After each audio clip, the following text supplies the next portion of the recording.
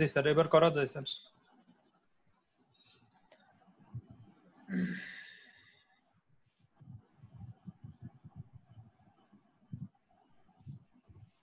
শুরু করেন। আচ্ছা, আমরা আবার শুরু করছি, সবাই একটু মনোযোগ দিবা। তো সবাইকে আজকের ক্লাসে স্বাগতম। সবাইকে লাল গোলাপের শুভেচ্ছা, রমজানের শুভেচ্ছা। শুরুতে আমার পরিচিতি, আমি সাইফুর রহমান, প্রভাষক রসায়ন, কুমিল্লা শিক্ষা বোর্ড সরকারি মডেল কলেজ। আজকের আলোচনার বিষয় রসায়ন প্রথম পত্র, পঞ্চম অধ্যায়, কর্মমুখী রসায়ন, ভোকেশনাল কেমিস্ট্রি, শিখন ফল। আজকে আমরা এই অধ্যায়ের দ্বিতীয় শিখন ফল নিয়ে আলোচনা করব। শিখন ফলটি হচ্ছে অনুমোদিত প্রিজারভেটিভস এর খাদ্য সংরক্ষণ কৌশল ব্যাখ্যা করতে পারবে। নিচের চিত্রগুলো লক্ষ্য করো এবং প্রশ্নগুলোর উত্তর দাও। লক্ষ্য করো, প্রথম চিত্রে আমরা এখানে টমেটো সস দেখাচ্ছি, দ্বিতীয় চিত্রে দেখানো আছে ম্যাঙ্গো স্লাইস ক্যান, তৃতীয় চিত্রে দেখানো আছে বিট ক্যান, পরের চিত্রে দেখানো আছে চিপস, এরপরের চিত্রে দেখানো আছে আমাদের বাটার। তো প্রশ্ন হচ্ছে, চিত্রগুলোতে কি দেখানো হয়েছে? লক্ষ্য করো, চিত্রগুলোতে দেখানো হয়েছে সংরক্ষিত খাদ্য। এগুলোকে সংরক্ষিত খাদ্য বলার কারণ হচ্ছে এই খাদ্যগুলো আমরা দীর্ঘদিন ধরে সংরক্ষণ করতে পারি, এই জন্য এগুলো হচ্ছে সংরক্ষিত খাদ্য। এখন খাদ্যগুলো দীর্ঘদিন সংরক্ষণের জন্য কি যুক্ত করা হয়েছে? দেখো, খাদ্যগুলো দীর্ঘদিন সংরক্ষণের জন্য প্রিজারভেটিভস যুক্ত করা আছে। এখন আমরা আরো কিছু কোশ্চেন লক্ষ্য করব। নিচে চিত্রগুলো লক্ষ্য করো। প্রিজারভেটিভস কি? প্রথম প্রশ্ন। দেখো, উত্তরটা একটু খেয়াল লক্ষ্য করো সবাই। যে সকল প্রাকৃতিক বা কৃত্রিম রাসায়নিক উপাদান নির্দিষ্ট মাত্রায় খাদ্যের সাথে মিশিয়ে খাদ্যকে বিভিন্ন ধরনের অণুজীব বলতে এখানে বোঝানো হচ্ছে ব্যাকটেরিয়া, ইস্ট ও মোল্ড এর আক্রমণ থেকে রক্ষা করা হয় এবং খাদ্যের জারণ ক্রিয়া ও এনজাইমের ক্রিয়া রোধ করে খাদ্যকে দীর্ঘ সময় সংরক্ষণ করা হয়, সে সকল পদার্থকে প্রিজারভেটিভস বা ফুড প্রিজারভেটিভস বলে। সবাই একটু খেয়াল করবে, প্রিজারভেটিভস হচ্ছে প্রাকৃতিক উপাদান অথবা কৃত্রিম রাসায়নিক উপাদান। এগুলা নির্দিষ্ট মাত্রায় যদি আমরা খাদ্যের সাথে মিশিয়ে দিই, খাদ্য বিভিন্ন অণুজীব, ব্যাকটেরিয়া, ছত্রাক এগুলার আক্রমণ থেকে রক্ষা পায় এবং কিছু কিছু প্রিজারভেটিভস খাদ্যের জারণ ক্রিয়া রোধ করে এবং এনজাইমের ক্রিয়াকেও রোধ করে, ফলে খাদ্য দীর্ঘ সময় ধরে সংরক্ষিত থাকে। আর সেই পদার্থগুলোকেই আমরা বলবো প্রিজারভেটিভস বা ফুড প্রিজারভেটিভস। এখন আমরা যাই দ্বিতীয় কোশ্চেনে, খাদ্যে প্রিজারভেটিভস যোগ করা হয় কেন? লক্ষ্য করো, কেন খাদ্যে আমরা প্রিজারভেটিভস যোগ করি? উত্তরটা আমরা একটু মিলিয়ে নিই। দেখো, খাদ্যকে দীর্ঘ সময় সংরক্ষণের জন্য আমরা কি করি? প্রিজারভেটিভস যোগ করি, যাতে খাদ্যটা দীর্ঘ সময় ধরে সেটা ভালো থাকে। আমরা পরের প্রশ্নে যাই। কয়েকটি প্রিজারভেটিভস এর নাম বলো। সবাই একটু চিন্তা করো, কি মানে আমরা দৈনন্দিন জীবনে অনেক প্রিজারভেটিভস ব্যবহার করি, তো এরকম কয়েকটা প্রিজারভেটিভস এর নাম বলো দেখি, চিন্তা করো দেখি তোমরা, যেগুলো আমরা ব্যবহারের মাধ্যমে খাদ্যকে দীর্ঘ সময় সংরক্ষণ করে রাখতে পারি। উত্তরটা মিলে নাও। দেখো, খাদ্য লবণ, চিনি, vitamin C, vinegar, sodium benzoate, sodium sorbate, এগুলা আমরা প্রতিনিয়তই বিভিন্ন খাবারের মধ্যে ব্যবহার করে থাকি, আর এগুলোই হচ্ছে কতগুলো প্রিজারভেটিভস এর নাম। যেমন খাদ্য লবণ আমাদের ইলিশ মাছে ব্যবহার করা হয়, আমরা ওই নোনতা ইলিশ যেটা বাজার থেকে কিনে আনি সেগুলো খাদ্য লবণ দ্বারা দীর্ঘদিন ভালো থাকে। এরকম আরো মিষ্টি চিনি দ্বারা ভালো থাকে। তারপর ভিনেগার, আমরা যে আচার তৈরি করি সেগুলোতে ভিনেগার ব্যবহার করা হয়। এখন দেখো, ফুড প্রিজারভেটিভস এর শ্রেণী বিভাগ। লক্ষ্য করো, ফুড প্রিজারভেটিভস প্রধানত দুই শ্রেণীতে বিভক্ত। একটা হচ্ছে প্রাকৃতিক ফুড প্রিজারভেটিভস। একটা উদাহরণ দেখি, যেমন খাদ্য লবণ। দেখো, এই খাদ্য লবণ কিন্তু একটা প্রিজারভেটিভস, খাদ্যকে সে দীর্ঘ সময় সংরক্ষণ করতে পারে, আর এটা প্রকৃতিতে কিন্তু পাওয়া যায় কিন্তু খাদ্য লবণ, এই জন্য এটা একটা প্রাকৃতিক প্রিজারভেটিভস। দ্বিতীয় হচ্ছে কৃত্রিম বা রাসায়নিক ফুড প্রিজারভেটিভস। লক্ষ্য করো, যেমন একটা উদাহরণ আমরা দেখি, সোডিয়াম বেনজোয়েট। এই সোডিয়াম বেনজোয়েট কিন্তু প্রকৃতিতে খুব বেশি একটা অ্যাভেলেবেল না, সেটা কৃত্রিমভাবে তৈরি করা হয়। সেজন্য এটা কৃত্রিম বা রাসায়নিক ফ্রুট প্রিজারভেটিভস। এবার আমরা দেখি প্রাকৃতিক ফ্রুট প্রিজারভেটিভস বা ন্যাচারাল ফ্রুট প্রিজারভেটিভস এই জিনিসটা আসলে কি। দেখো, প্রাকৃতিক উৎস থেকে প্রাপ্ত যে সকল উপাদান খাদ্যকে দীর্ঘ সময় সংরক্ষণে ব্যবহৃত হয় তাদেরকে বলা হয় প্রাকৃতিক ফুড প্রিজারভেটিভস। তার মানে প্রাকৃতিক উৎস থেকে আমরা যে প্রিজারভেটিভস গুলো পাই সেই প্রিজারভেটিভস গুলোই হচ্ছে প্রাকৃতিক ফুড প্রিজারভেটিভস। এদেরকে খাদ্যে যোগ করলে এরা খাদ্যকে দীর্ঘ সময় সংরক্ষণ করতে পারে। যেমন আমরা উদাহরণ দেখি লবণ, চিনি, vinegar, alcohol, vitamin C, vitamin E, beta carotene, পেঁয়াজ, রসুন, মধু, সরিষার তেল ইত্যাদি হচ্ছে কতগুলো প্রাকৃতিক প্রিজারভেটিভস এর উদাহরণ। এখন দেখো আমরা প্রাকৃতিক প্রিজারভেটিভস এর একটা প্রয়োগ দেখব। পদ্ধতিটা হচ্ছে আমাদের কিউরিং। যে কিউরিংটা হচ্ছে খাদ্যদ্রব্যকে খাবার লবণের নির্দিষ্ট ঘনমাত্রা দ্রবণ তথা 7 থেকে 8% ঘনমাত্রা দ্রবণ দ্বারা সংরক্ষণ করার প্রক্রিয়াকে কিউরিং বলে। কোন খাবারকে যদি আমরা খাদ্য লবণের নির্দিষ্ট ঘনমাত্রা দ্রবণ দ্বারা সংরক্ষণ করি, সেই ঘনমাত্রাটা হচ্ছে 7 থেকে 8%, তখন সেই প্রক্রিয়াটাকে বলা হয় কিউরিং। আমরা একটা উদাহরণ দেখি। যেমন দেখো, আমাদের দেশে ইলিশ মাছ লবণ দিয়ে দীর্ঘদিন সংরক্ষণ করা হয়, যেটা একটা কিউরিং পদ্ধতি। তাহলে ইলিশ মাছ আমরা যেভাবে লবণ দিয়ে সংরক্ষণ করি এটাই হচ্ছে একটা কি কিউরিং পদ্ধতি। এছাড়া আমাদের ওয়েস্টার্ন কান্ট্রি গুলাতে অনেক সময় শশার এক ধরনের আচার তারা ব্যবহার করে, যেগুলো কি শশাগুলোকে দীর্ঘদিন তারা কিউরিং করে রাখে। এছাড়া আরো কিউরিং এর আরো অনেক উদাহরণ আছে, সেগুলো তোমরা আশা করি জেনে নিতে পারবো। এখন তোমাদের জন্য একটা প্রশ্ন, চিন্তা করো আচার সংরক্ষণে কোন প্রাকৃতিক প্রিজারভেটিভস যোগ করা হয়? আচার সংরক্ষণে কোন প্রাকৃতিক প্রিজারভেটিভস যোগ করা হয়? সবাই একটু চিন্তা করো, দুটো মিলিয়ে নাও। আচার সংরক্ষণে ভিনেগার যোগ করা হয়। আমরা জানি আচার ভিনেগার দেওয়ার ফলে আচার দীর্ঘদিন ভালো থাকে। এখন আমরা চলে যাই প্রাকৃতিক ফ্রুট প্রিজারভেটিভস এর শ্রেণী বিভাগে। প্রাকৃতিক ফ্রুট প্রিজারভেটিভস দুই শ্রেণীতে বিভক্ত। প্রথমত হচ্ছে অ্যান্টিমাইক্রোবিয়াল এজেন্ট। উদাহরণ দেখো, খাদ্য লবণ, চিনি, ভিনেগার, এগুলো হচ্ছে অ্যান্টিমাইক্রোবিয়াল এজেন্ট। অ্যান্টিঅক্সিডেন্ট এজেন্ট আরেকটা শ্রেণী, যেমন উদাহরণ হচ্ছে vitamin C, vitamin E, beta carotene ইত্যাদি। তো এবার আমরা চলে যাই কৃত্রিম ফুড প্রিজারভেটিভস বা artificial or chemical food preservatives জিনিসটা কি সেটা আমরা দেখি। দেখো, খাদ্যবস্তুকে দীর্ঘ সময় সংরক্ষণের জন্য নির্দিষ্ট মাত্রায় যে সকল রাসায়নিক পদার্থসমূহ ব্যবহার করা হয় তাদেরকে কৃত্রিম বা রাসায়নিক ফুড প্রিজারভেটিভস বলে। যে খাদ্যকে দীর্ঘ সময় সংরক্ষণের জন্য নির্দিষ্ট মাত্রায় যে সকল রাসায়নিক পদার্থসমূহ আমরা ব্যবহার করি সেগুলোকে বলা হয় কৃত্রিম বা রাসায়নিক ফুড প্রিজারভেটিভস। তার মানে এগুলাকে প্রকৃতিতে তেমন একটা পাওয়া যায় না, এটা আমরা মানে ইন্ডাস্ট্রিতে বা ল্যাবরেটরিতে তৈরি করতে পারি। যেমন দেখো, sodium benzoate, sodium sorbate, nitrate লবণ, সালফার ডাইঅক্সাইড বা সালফাইট লবণ। এরপর হচ্ছে বিএসএ, যার পূর্ণরূপ হচ্ছে বিউটাইলেটেড হাইড্রোক্সি অ্যানিসোল। পিএসটি, এটার পূর্ণরূপ হচ্ছে বিউটাইলেটেড hydroxy toluene. টিবিএইচকিউ, tertiary butyl hydroquinone, propyl gallate. EDTA, ethylene diamine টেট্রাএসিডিক acid, ইডিএ, ethylene diamine ইত্যাদি হচ্ছে আমাদের কতগুলো কৃত্রিম বা আর্টিফিশিয়াল ফুড প্রিজারভেটিভস। এখন আমরা দেখব কৃত্রিম ফুড প্রিজারভেটিভস এর শ্রেণী বিভাগ। দেখো, কৃত্রিম বা রাসায়নিক ফুড প্রিজারভেটিভস তিন শ্রেণীতে বিভক্ত।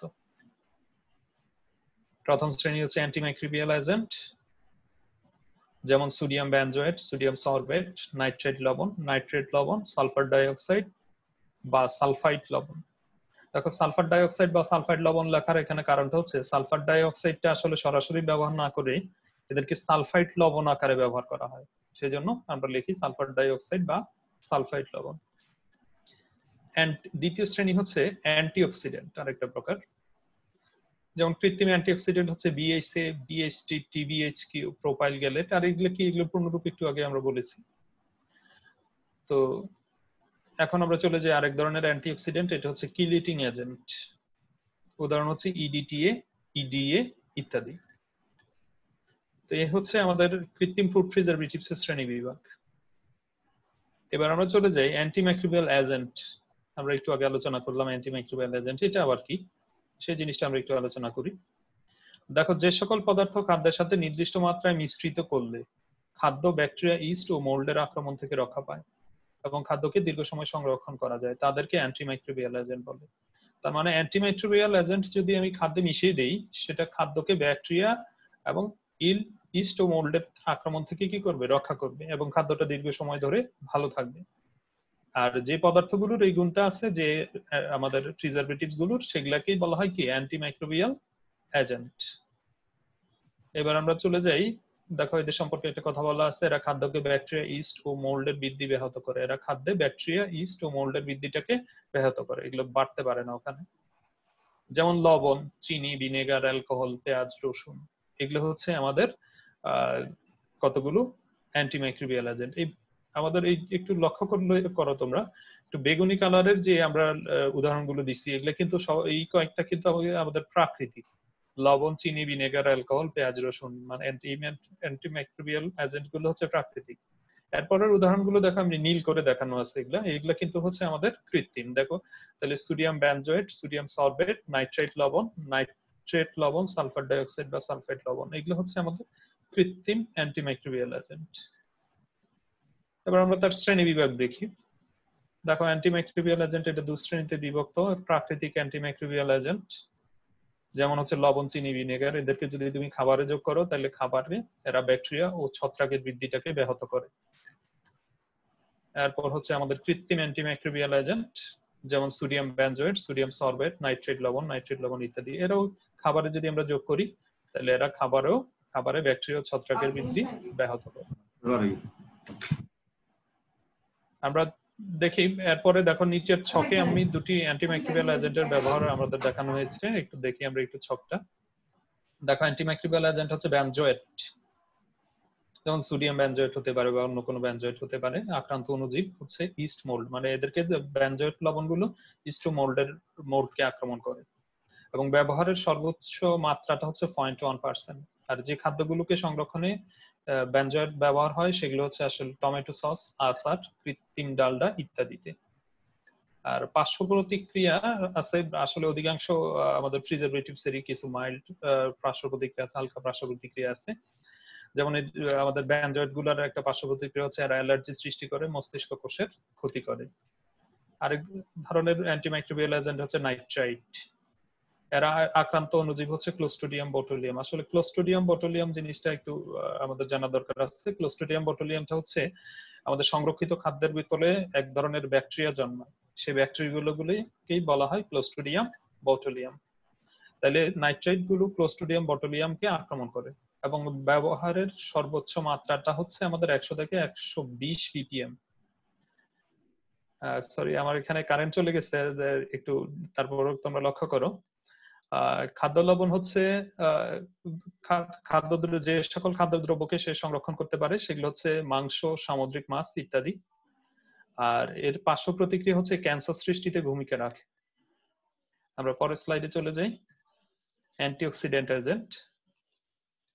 অ্যান্টিঅক্সিডেন্ট এজেন্ট হচ্ছে যে সকল পদার্থ নির্দিষ্ট মাত্রায় খাদ্যের সাথে মিশিয়ে খাদ্যের জারণ ক্রিয়া প্রতিহত করে খাদ্যকে দীর্ঘ সময় সংরক্ষণ করা হয়, তাদেরকে অ্যান্টিঅক্সিডেন্ট এজেন্ট বলে। তো যেমন লিপিড জাতীয় খাদ্য খুব দ্রুত জারিত হয়ে নষ্ট হয়ে যায়, এই জন্য লিপিড জাতীয় খাদ্য সংরক্ষণে অ্যান্টিঅক্সিডেন্ট এজেন্ট ব্যবহার করা হয়। তার মানে অ্যান্টিঅক্সিডেন্ট এজেন্ট গুলো মূলত যে কাজটা করে, সেটা হচ্ছে খাদ্যের জারণ ক্রিয়াটাকে রোধ করে। দেখো নাম থেকেই কিন্তু বোঝা যাচ্ছে অ্যান্টিঅক্সিডেন্ট। অক্সিডেন্ট মানে আমরা সবাই জানি, অক্সিডেন্ট মানে হচ্ছে জারণ, আর অ্যান্টি মানে হচ্ছে বিরোধী। যেমন আমরা ওই প্রযুক্তির ক্ষেত্রে ভাইরাস এর বিপরীত বলি কি, অ্যান্টিভাইরাস। তো দ্রুপ অক্সিডেন্টের বিপরীত কি, অ্যান্টি অক্সিডেন্ট। তো অ্যান্টিঅক্সিডেন্ট হচ্ছে আসলে খাদ্যে আমরা এমন কিছু উপাদান যখন মিশাই যারা খাদ্যের জারণ ক্রিয়ার বিরুদ্ধে কাজ করে, যে খাদ্যটা জারিত হতে পারে না, সেই উপাদানগুলোকেই বলা হয় অ্যান্টিঅক্সিডেন্ট। সেজন্য সংজ্ঞাটা আবার একটু দেখো, যে সকল পদার্থ নির্দিষ্ট মাত্রায় খাদ্যের সাথে মিশিয়ে খাদ্যের জারণ ক্রিয়া প্রতিহত করে খাদ্যকে দীর্ঘ সময় সংরক্ষণ করে, তাদেরকেই বলা হয় অ্যান্টিঅক্সিডেন্ট। উদাহরণ দেখো, vitamin C, vitamin E, beta carotene. এই প্রথম তিনটা কিন্তু হচ্ছে আমাদের প্রাকৃতিক। BSA, BST, TB, HQ, propyl gallate, এই পরের চারটা উদাহরণ আমরা দেখাইছি কৃত্রিম, ইত্যাদি হচ্ছে আমাদের কতগুলো অ্যান্টিঅক্সিডেন্টের উদাহরণ। এখন আমরা যাই তার শ্রেণী বিভাগে।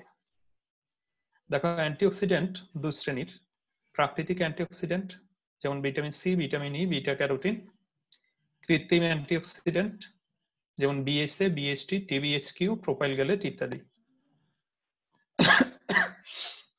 এবার আমরা ছকে দুটি অ্যান্টিঅক্সিডেন্টের ব্যবহার দেখব। অ্যান্টিঅক্সিডেন্ট দেখো, প্রথম অ্যান্টিঅক্সিডেন্ট হচ্ছে বিএসএ, ব্যবহারের সর্বোচ্চ মাত্রা 10 ppm। আর যে সকল খাদ্য সংরক্ষণে ব্যবহার হয় সেগুলো হচ্ছে ক্যান্ডি, জেলি, সুইংগাম, এগুলোতে ব্যবহার হয়। এটারও কিছু পার্শ্ব প্রতিক্রিয়া আছে, ক্যান্সার সৃষ্টিতে এটা ভূমিকা রাখে। দ্বিতীয় অ্যান্টিঅক্সিডেন্ট হচ্ছে প্রোপাইল গ্যালেট, ব্যবহারের সর্বোচ্চ মাত্রা হচ্ছে 150 থেকে 200 ppm। আর যে খাদ্যগুলোকে সংরক্ষণে এগুলো ব্যবহার হয় সেগুলো হচ্ছে মাখন, পনির, মেয়োনিজ ইত্যাদি। আর এটার যে ধরনের পার্শ্ব প্রতিক্রিয়া তৈরি করে সেটা হচ্ছে ত্বক জ্বালা পোড়া ও অ্যালার্জি সৃষ্টি হয়। তো লক্ষ্য রাখবে, এই পার্শ্ব প্রতিক্রিয়া কিন্তু আসলে সকলের ক্ষেত্রে সকল সময় কিন্তু হবে না, এগুলো কারো কারো ক্ষেত্রে হতে পারে। এবার আমরা চলে যাই পরবর্তী আমাদের ইয়েতে, কিলিটিং এজেন্ট। তো কিলিটিং এজেন্ট জিনিসটা কি একটু লক্ষ্য করি। দেখো, খাদ্যে বিদ্যমান অবস্থান্তর ধাতুর আয়ন যেমন manganese ion, ferrous ion, ferric ion, nickel ion, কিউফ্রিক ion তেল ও চর্বির জারণ ও আদ্র বিশ্লেষণ বিক্রিয়াকে ত্বরান্বিত করে, ফলে খাদ্য দ্রুত নষ্ট হয়ে যায়। তার মানে খাবারের মধ্যে এই আয়নগুলো, এই অবস্থান্তর ধাতুর আয়নগুলো যদি থাকে, তারা খাদ্যের জারণ ও আদ্র বিশ্লেষণকে ত্বরান্বিত করে দেয়, ফলে খাদ্যটা দ্রুত কি হয়ে যায়, নষ্ট হয়ে যায়। তো সেজন্য এদের ক্রিয়াটাকে রোধ করার জন্যই খাদ্যে এক ধরনের প্রিজারভেটিভ যোগ করা হয়, এদেরকে বলা হয় কিলিটিং এজেন্ট। তো আমরা একটু দেখি, বলা হচ্ছে এই আইনগুলোর ক্রিয়া ও এনজাইমের ক্রিয়া রোধ করার জন্য কিলিটিং এজেন্ট যুক্ত করা হয়। এখন আমরা কিলিটিং এজেন্ট কি সে জিনিসটা একটু দেখি। বলা হচ্ছে যে সকল পদার্থ নির্দিষ্ট মাত্রায় খাদ্যের সাথে মিশ্রিত করলে খাদ্যে বিদ্যমান অবস্থান্তর ধাতুর আয়নের সাথে যুক্ত হয়ে কিলেট যৌগ গঠন করে খাদ্যকে দীর্ঘ সময় সংরক্ষণ করে, তাদেরকে কিলিটিং এজেন্ট বলে। তাহলে যে সকল পদার্থ নির্দিষ্ট মাত্রায় খাদ্যের সাথে মিশ্রিত করলে খাদ্যে বিদ্যমান অবস্থান্তর ধাতুর আয়নের, ওই উপরে দেখানো যে আয়নগুলো, সেগুলোর সাথে যুক্ত হয়ে কিলেট যৌগ গঠন করে খাদ্যকে দীর্ঘ সময় সংরক্ষণ করে, তাদেরকে কিলিটিং এজেন্ট বলে। তার মানে এই অবস্থান্তর ধাতুর আয়নগুলোর সাথে এই কিলিটিং এজেন্ট গুলো যুক্ত হয়ে এক ধরনের যৌগ তৈরি করে, তাদেরকে বলা হয় কিলেট যৌগ। এটা আসলে আমরা ওই জটিল যৌগ আলোচনার সময় জিনিসটা আমরা ক্লিয়ার করব, আপাতত এখন মনে রাখো এক ধরনের চাক্রিক যৌগ। এই আয়নগুলোর সাথে বলা হচ্ছে এই কিলেটিং এজেন্ট গুলো এক ধরনের বহুদন্তী লিগ্যান্ড, তারা যুক্ত এক ধরনের চাক্রিক যৌগ তৈরি করে, সেই চাক্রিক যৌগগুলোকে বলা হয় কিলেট যৌগ। এই ধাতব আয়নগুলোর সাথে কিলিটিং এজেন্ট গুলো যুক্ত হয়ে এক ধরনের চাক্রিক যৌগ তৈরি করে, সেই চাক্রিক যৌগগুলোকে বলা হয় কিলেট যৌগ। তো এই কিলেট যৌগ তৈরি হয়ে গেলে এই আয়নগুলো তখন যৌগে আবদ্ধ হয়ে যায় এবং তারা খাদ্যের জারণ ও আদ্র বিশ্লেষণ ক্রিয়াকে ত্বরান্বিত করতে পারে না এবং খাদ্য দীর্ঘ সময় ভালো থাকে। যেমন উদাহরণ দেখো, EDTA, ইডিএ phenyl হাইড্রোজিন, malic acid, fumaric acid, citric acid, sodium ইডিটেট, calcium ইডিটেট হচ্ছে কতগুলো কিলিটিং এজেন্ট। আর কিলিটিং এজেন্ট গুলো সবই হচ্ছে কিন্তু আমাদের দ্বিদন্তী থেকে বহুদন্তী লিগ্যান্ড, মানে এক দন্তী নয়, এরা এরা একাধিক দন্তী লিগ্যান্ড, এরা খাদ্যের সাথে এই আয়নগুলোর সাথে যুক্ত হয়ে কিলেট গঠন করে। তো এই হচ্ছে কিলিটিং এজেন্ট জিনিসটা কি। এখন আমরা যাই মূল্যায়নে। লক্ষ্য করো, আমাদের এতক্ষণ ধরে আমরা যে আলোচনা করলাম সেই আলোচনার উপর ভিত্তি করে একটা কোশ্চেন এখানে দেওয়া হয়েছে, নিচের কোনটি কৃত্রিম অ্যান্টিঅক্সিডেন্ট? অপশনগুলো লক্ষ্য করো, vitamin C, vitamin E, beta carotene, propyl gallate. নিচের কোনটা কৃত্রিম অ্যান্টিঅক্সিডেন্ট? আমরা অ্যান্টিঅক্সিডেন্টের উদাহরণে কিন্তু এদের সবাইকেই কিন্তু দেখাইছি যে এরা সবাই antioxidant, vitamin C, vitamin E, beta carotene, propyl gallate. আবার আমরা এও বলেছি যে অ্যান্টিঅক্সিডেন্ট দুই শ্রেণীর, প্রাকৃতিক এবং কৃত্রিম। এখন লক্ষ্য করো যে প্রথম তিনটা কিন্তু আমাদের ওখানে ছিল প্রাকৃতিক অ্যান্টিঅক্সিডেন্টের, তাহলে নিশ্চয়ই আমাদের এই কৃত্রিম অ্যান্টিঅক্সিডেন্ট হবে আমাদের অপশন ঘ, প্রোপাইল গ্যালেট। পরের প্রশ্নে যাই, টমেটো সস সংরক্ষণে কোন প্রিজারভেটিভস ব্যবহার করা হয়? সবাই তো বাসায় টমেটো সস খাও, তো চিন্তা করো এটার বোতলের গায়ে পড়ে দেখছো কিনা কখনো যে এটার মধ্যে কোন প্রিজারভেটিভসটা আছে। অপশনগুলো লক্ষ্য করো, টিবিএইচকিউ, vitamin E, sodium benzoate, propyl gallate. কোনটা আমাদের টমেটো সসের মধ্যে ব্যবহার হয়? অপশনটা দেখো, সোডিয়াম বেনজয়েট। যদিও টমেটো সসে আসলে অন্যান্য আরো অনেক প্রিজারভেটিভস আছে, যেমন তোমরা নিশ্চয়ই জানো টমেটো সসে কিছু লবণ থাকে, চিনি থাকে, আবার রসুনও থাকে। এগুলো কিন্তু প্রত্যেকটা উপাদানই কিন্তু প্রিজারভেটিভস হিসেবে কিছু কিছু ভূমিকা রাখে। তবে তার মেইন প্রিজারভেটিভস হিসেবে মেইন ভূমিকাটা রাখে এখানে সোডিয়াম বেনজয়েট। এটাকেই প্রিজারভেটিভস আকারে যোগ করা হয়, বাকিগুলো আসলে ওখানে স্বাদ এবং মশলার জন্যই যোগ করা হয়। এবার আমরা যাই একক কাজে। লক্ষ্য করো, ফরমালিন খাদ্যদ্রব্য সংরক্ষণ করতে পারলেও এটি ফুড প্রিজারভেটিভস নয় কেন? আমরা জানি ফরমালিন মাছে দিলে, মাংসতে দিলে এগুলা দীর্ঘদিন ভালো থাকে। আবার যে কোনো ফলমূল বা তরকারিতে দিলেও সেটার ওই জীবাণুটাকে নাশ করে, তার উপরে থাকা লেয়ারে থাকা জীবাণুটাকে ধ্বংস করে দেয়, ব্যাকটেরিয়া ভাইরাসকে ধ্বংস করে দেয়, সেজন্য ওখানেও কিছুটা আসলে ভালো থাকে। মেইনলি সেটা আমাদের মাছ মাংস সংরক্ষণেই আমাদের এটা ব্যবহার করে অনেক ব্যবসায়ীরা, যেটা আসলে আইনত দণ্ডনীয়, কিন্তু তারপরও তারা এটা করছে এবং এটা আসলে ফুড প্রিজারভেটিভস হিসেবে ব্যবহার করা যায় না, কিন্তু এটা ব্যবহার আমাদের দেশে অপব্যবহার হচ্ছে তার। এখন এটা খাদ্য সংরক্ষণ করতে পারে, কিন্তু তারপরও ফুড প্রিজারভেটিভস নয় কেন, সেটা উত্তরটা মিললে নাও। ফরমালিন খাদ্য সংরক্ষণ করতে পারলেও এটি ফুড প্রিজারভেটিভস নয়, কারণ এটি বিষাক্ত উপাদান যা মানুষের শরীরের জন্য মারাত্মক ক্ষতিকর। তার মানে সে খাদ্যকে সংরক্ষণ করতে পারে, কিন্তু এটা খুবই বিষাক্ত, এটা মানুষের শরীরের জন্য মারাত্মক ক্ষতিকর, সেজন্য এটাকে ফুড প্রিজারভেটিভস হিসেবে ব্যবহার করা হয় না। এখন আমরা দেখি ফরমালিনের কয়েকটা ব্যবহার। দেখো, ফরমালিন মূলত মৃত জীবদেহ সংরক্ষণে, সংক্রামক রোগীর বিছানা, আসবাবপত্র, ঘরের মেঝে, দেয়াল, বাথরুম জীবাণু মুক্ত করতে মূলত ফরমালিন ব্যবহার করা। এছাড়াও তার ইন্ডাস্ট্রিয়াল অনেক ব্যবহার আছে, তা আমরা সেগুলো না যাই। এখন আমরা চলে যাচ্ছি বাড়ির কাজে। বাড়ির কাজ তোমাদের জন্য স্বাস্থ্যের উপর বিভিন্ন ধরনের প্রিজারভেটিভস এর ক্ষতিকর প্রভাব আলোচনা করো। আর এছাড়া তোমাদের আরেকটা বাড়ির কাজ আমি দিতে চাচ্ছি, সেটা আসলে এইচ অফিসের সাথে রিলেটেড না, সেটা হচ্ছে তোমরা ওই যে জায়গাটা 19-এও একটু কাজ করছো, আশা করি এই বন্ধের মধ্যে সেই কাজটা করবা। তোমরা পর্যায় সারণীটা নিবা, নিয়ে পর্যায় সারণীতে 1 থেকে 36 পর্যন্ত, আমি আবারও বলছি 1 থেকে 36 পর্যন্ত মৌলগুলোর নাম, প্রতীক, পারমাণবিক সংখ্যা, আপেক্ষিক পারমাণবিক ভর এবং পর্যায় সারণীতে তাদের অবস্থান, এই জিনিসগুলো খুব ভালোভাবে মেমোরাইজ করবা, কারণ ইন্টারমিডিয়েটের কেমিস্ট্রিতে এই জায়গাটা থেকে প্রচুর কোশ্চেন হয়। সো তোমরা আশা করছি 1 থেকে 36 পর্যন্ত মৌলগুলোর মানে সম্পর্কে বিস্তারিত জানবা, বিশেষত তাদের নাম, প্রতীক, পারমাণবিক সংখ্যা, আপেক্ষিক পারমাণবিক ভর এবং পর্যায় সারণীতে তার অবস্থান। এই বিষয়গুলো এই বন্ধ ইয়ার মধ্যে, আমাদের এই লকডাউনের এই সময়টার মধ্যে আশা করি তোমরা সবাই ভালো করে মেমোরাইজ করে নিবা, যে যেভাবে পারো। তো সবাইকে ধন্যবাদ, গুড বাই। আচ্ছা, আপনি ওই স্ক্রিনশটটা একটু করে ফেলেন। জি স্যার।